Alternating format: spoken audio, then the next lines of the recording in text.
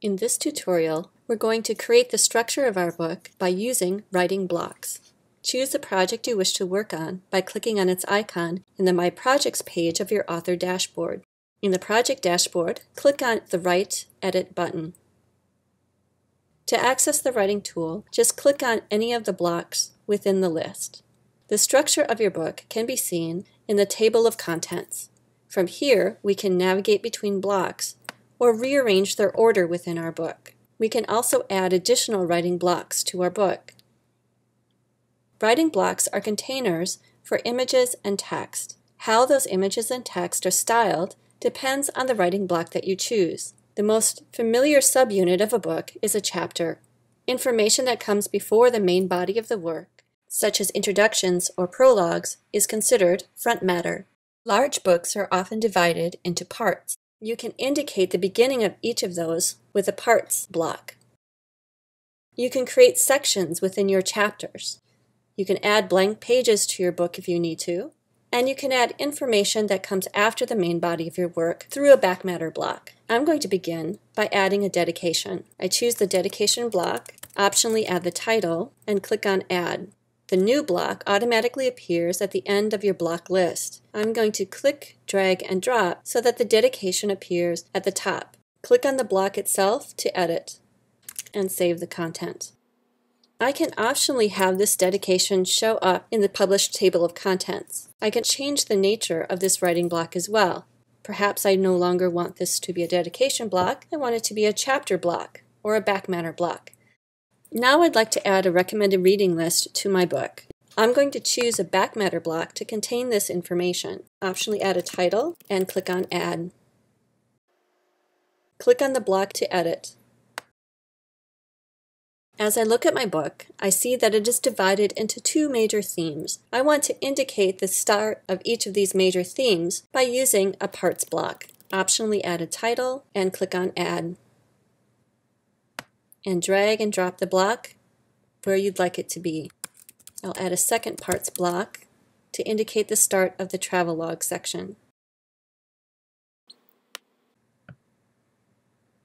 I'd like to add some sections to some of my chapters. I'm going to click on the chapter I wish to add a section to. I'm going to choose Section and click on Add.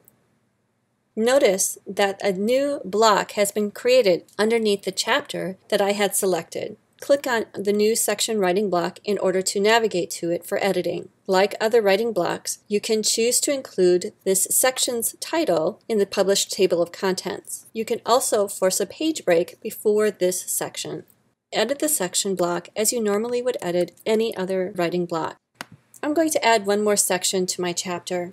Click on the chapter, choose Section Block, and Add. An additional section has been created under my chapter. I can change the position of each of these by dragging and dropping. A second way to create a section within your book is to drag and drop a chapter writing block into another chapter writing block. If I want my chapter, A Threat in Place, to become a section of the chapter Amazon Reflections, I can select it, drag it, and drop it. Notice I'm moving the block towards the right. This block is now a section of the chapter block above it. If you wish to undo this, or you wish the section to become its own chapter, select and drag the block towards the left. Notice the dotted line goes away. The block has now reverted back to a chapter block. Preview your work. Select from among the available themes which are used to format and style your book.